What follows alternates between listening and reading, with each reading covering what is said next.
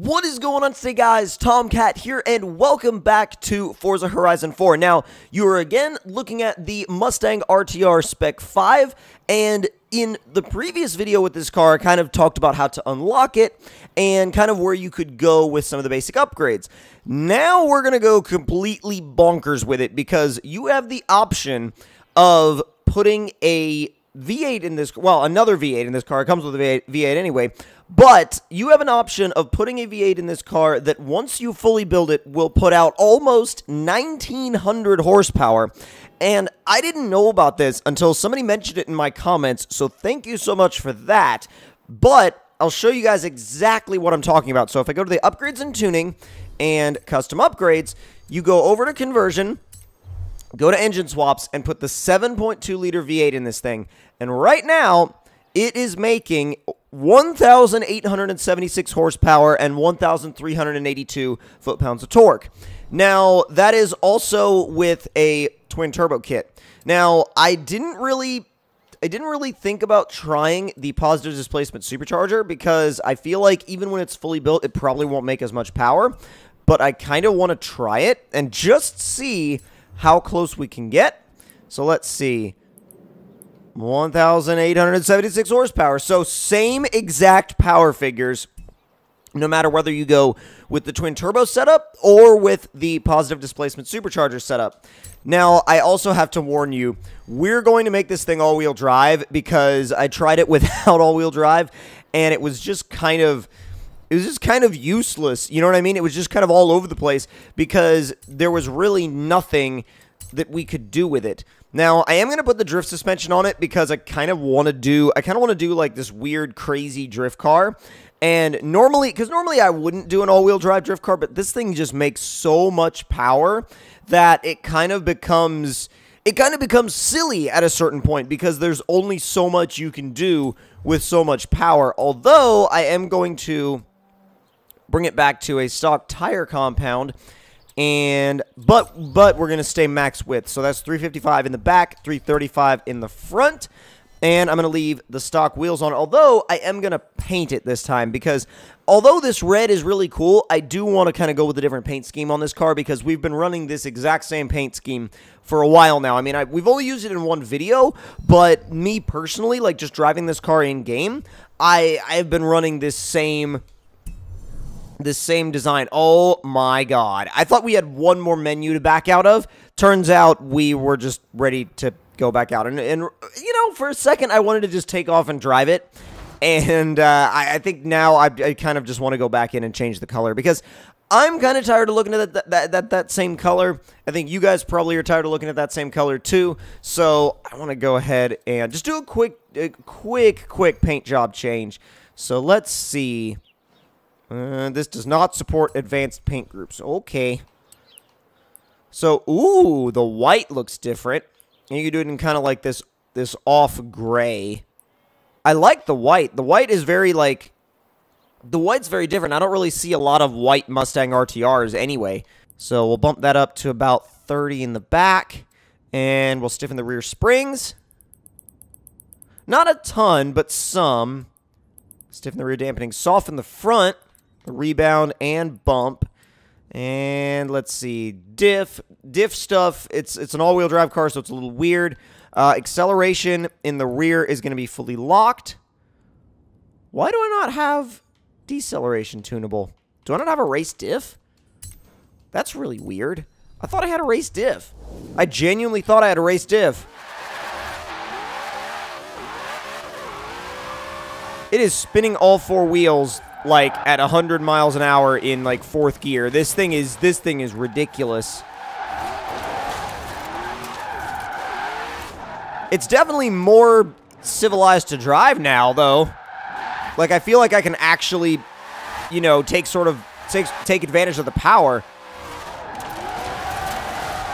God, it is ridiculous. Now, this car is kind of aero limited to about 270 miles an hour. Once you get there, it's kind of like, okay, we're done. You know what I mean? It's very much a, I was going to go through there, and I kind of want to take this side street because I know there's a really good drift zone down here. Oh, come on. There we go. All right, this is going to be interesting because, oh, there we go. I just got to be really careful that I don't kind of, with an all-wheel drive car, I got to be really careful that I don't kind of drive outside the limits of the track, like of the drift zone, because a lot of all-wheel drive cars will kind of pull you, and they'll pull you farther than you think they will. So, oh, wow, it's not doing too bad, though. It is not doing too bad. And that was on my first attempt. I think I could beat my personal record with this car. And yeah, I know there's going to be people out there that are going to be like, oh, it's all-wheel drive, it's cheating. Honestly, with this much power, like if I was going to make a rear-wheel drive drift car out of this car, then I would dial the power back. I would not use the 1900 horsepower V8 like option. It's just so much high. It's just so much power that you can't really even use anything. You know what I mean? Like you can't really use the car the way you would like to use it because it's just so okay. Yeah, that's what I mean when I say sliding completely outside the boundaries. But no, it's just so much power that if you tried to put it through a rear-wheel drive car, you wouldn't be able to take any advantage of the speed because all you would get is wheel spin in almost any gear. This corner is where all-wheel drive either helps you or really hurts you. Because if you take it with too much speed, you'll slide out, and if you take it with too little, you'll still not quite make it. God, it's crazy, though, because I feel like I did that corner really, really badly and still ended up with like 130,000 points. Let's try one more time. One more time. Get out of the way.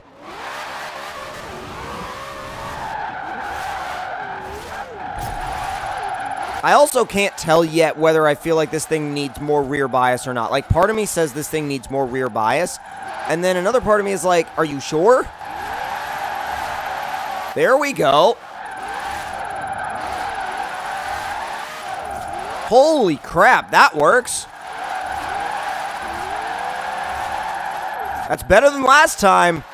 That's definitely better than last time. That's like 10,000 points better than last time. So I think, judging by what we've kind of done so far, the better direction for this car anyway, at least for me, is this way and not the other way that we're about to go. I do want to try out a different drift zone once we're done with this one, and I want to attempt this one last time and see if I can beat that record. And what usually happens is I beat the record, like, after I stop filming. So, and that's happened to me multiple times. There we go. I think the biggest problem, too, is, like, I want more angle, but in an all-wheel drive car, angle is really dangerous because if you mess up, you're kind of screwed. Like, the whole zone is done for you if you overdo your angle. Because you just basically drive off backwards into the grass. Yeah, it wasn't bad, but it also wasn't great. So, let's try one more drift zone. And I do like the car. Don't get me wrong. I really like the car. But I think I want to do a little bit more rear power split. Why do I not have... I guess I would need a race trans to do that. Which is really weird because, like, I thought I know I have a race diff in this car. But then again, if I had a race diff, then I wouldn't be dealing with that problem. That's really weird. This section is literally just one turn, but it's fun. It's a really fun drift zone. So let's see what we can do here. This one's going to be weird because my idea was that I was going to kind of create a RTR unicorn, and it's sort of that, but it's also sort of not that. I mean, you need to be able to tune the diffs a little bit more in order to kind of create a unicorn tune. And I've done a couple of unicorn tunes on other cars, but I don't think this one quite lends itself to a unicorn tune, at least not in this particular fashion. Like, I really don't want to convert it to a 6-speed, because I feel like if I convert it to a 6-speed, then I'm kind of getting rid of the idea behind the 10-speed that it has, and I don't want to get rid of that. There we go.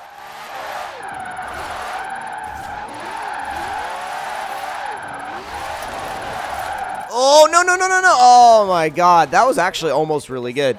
That was almost really good because my record is like 106. Yeah. I feel like I can beat that with this car. I feel like I can beat that with this car easily. Holy crap, he came out of nowhere.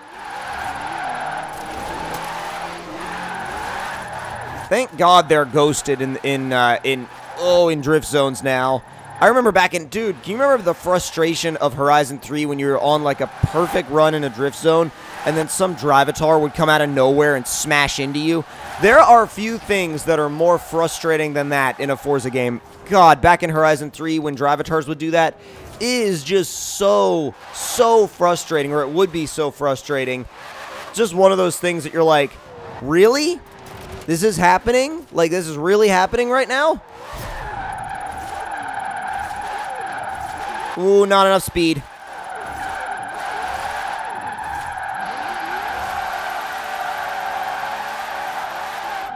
Come on, I wonder if that might be it. Oh, no. Ah, I've gone off the side. You have arrived at I guarantee you if I had stayed on the road that would have been, that I would have beaten my record for that. I want to do one more. And as you can see, also, you guys can probably very easily tell that I am much more of a rear-wheel drive drift guy than a all-wheel drive drift guy. But this drift zone is one that I've spent quite a bit of time at. And this is kind of where I go to just test everything.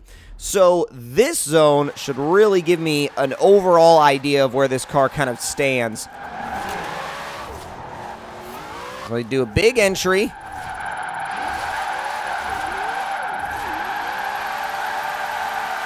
Well, that worked. And also, I think possibly like practicing with this car too and kind of getting used to it could be a big factor as well. Ah, I got off the track there. Oh my God. Okay, that was sketchy at the end. 118,000. It's okay. I mean, 118,000 is pretty good.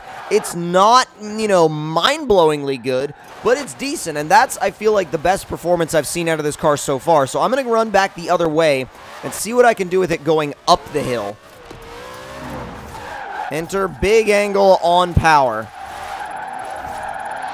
Ah, not quite. See, I kind of knew when the front end was hanging over the edge of the road going in, but I was like, I don't know if that's going to be, the right way, but here, let's go.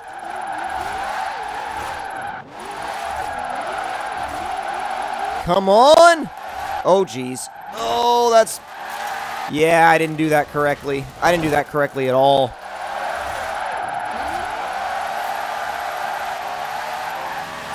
Wasn't as good as I thought. And you know what? This is where it gets into the back and forth with me of like, I want to just do it again.